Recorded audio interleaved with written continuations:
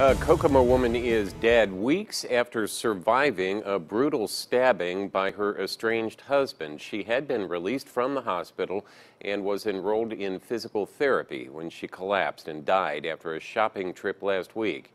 Nguyen spoke to Jessica Roberts' family as they try to process the sudden loss just when they thought the worst was over.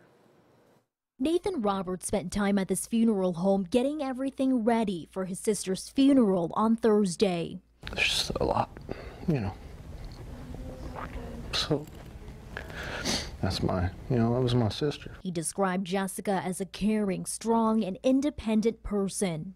She was rebuilding her life and, taking care of what she needed to and not asking anybody for help. He says she was always positive and put others before herself. She saw the good in everybody, and obviously, we may not, but she never gave up on anybody. Jessica Roberts survived after being stabbed more than 50 times by her estranged husband. She shared this update on Facebook from her hospital bed last month, saying, quote, "What is done is done. We will prevail through this tragedy." She didn't want nobody to feel sorry or, make a big deal of everything. She just wanted to do her thing, get better. Roberts says she was eager to get back to work. She was an English teacher at Carroll High School in Flora and had recently accepted a new teaching job in Marion. She was all about teaching. She loved her students.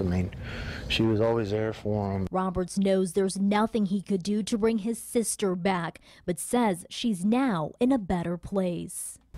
God got a good one.